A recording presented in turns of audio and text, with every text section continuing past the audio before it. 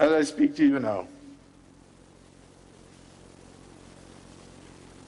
As I speak to you now, it's out in the public.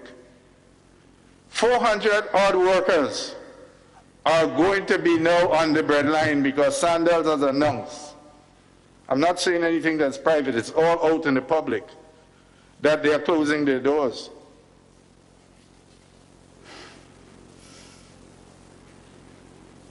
Which means 400 people